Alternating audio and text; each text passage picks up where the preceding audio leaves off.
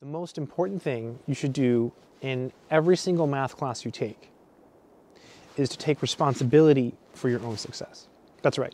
This is something that I did in every single class. I probably overdid it in the sense that I think I did isolate myself a lot of times. I worked alone. I didn't really work a lot with my classmates.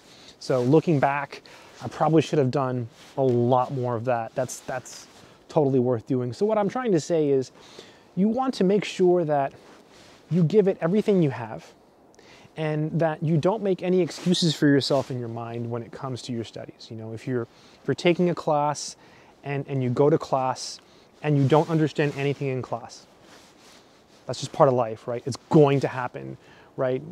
Eventually you're gonna get a teacher where you just go to class and you don't understand everything. I mean, I maybe understood 60% of what was taught in class, and that's a good average, I think. So for every single class I took, maybe 60% is what I understood. And so the rest, what did I do? I just went home and I figured it out, right? I had books, I had a bunch of books. I still have tons of books. That's why I have so many books, right? Because I had to figure it out on my own. Okay, I had to figure it out on my own. Plus the internet does help, but I tend to use the books more. You know, if I was taking abstract algebra, I'd pick up 4 abstract algebra books. If I was taking complex variables, I'd pick up 2 or 3 complex variables books. And just have as many resources as possible so that after class, I was able to, figure it out on my own.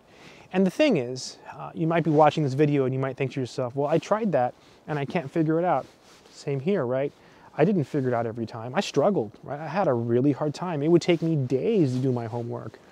Very rarely was I able to get a homework assignment, go home, maybe it's 10 questions and just do them all. No, maybe 3 out of the 10 in one day. And then the next day, a couple more. And then, after about a week, it was probably due then. And then maybe I had all 10, but I wasn't really sure on 3 of them. So, I'd go to class early and try to see if I could make friends. You do whatever you can to get through it. It's a struggle for everyone. And so just remember that and don't make excuses. You have to be your own success. You have to do whatever it takes. I think a lot of times people get frustrated. That's one thing that happens with people. They're taking a math class, they don't understand what's going on, and they blame someone else for it. And that's okay, right? I still do that all the time. We all do, we're human.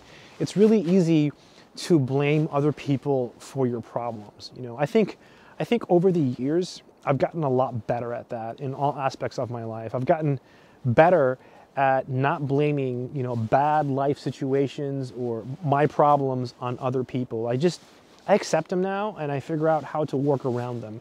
And I think that's what you have to do with mathematics when you're taking your math classes. If you have a problem, you face it head on and you work around it and you do whatever you can to make it work, right? We all face adversity in math in our lives, and overcoming it is something that you get better at in time. And just don't give up, okay? So if you're having a hard time with your classes, take that responsibility and then just know that you're not alone and you can do it, and don't give up. Another thing that I think sometimes happens with people is they lose motivation. So there's frustration and there's loss of motivation. So this is something that, for me, I always had a really easy time staying motivated. I've always been a very, very motivated person. And I really don't know why. I think one way that I would motivate myself in the past was to tell myself, hey, if I don't try, then I will never succeed, right? If I don't try, I will not succeed. And then in 5 years, I will look back on this moment and I will tell myself, oh, hey, why didn't I try? So you don't want to have regrets. So by trying, you can avoid having regret. So that worked for me. I don't do that anymore. Now I just stay motivated all the time. It's ridiculous, but you can do that. So if you're having problems with motivation, just try to ask yourself, why am I doing this?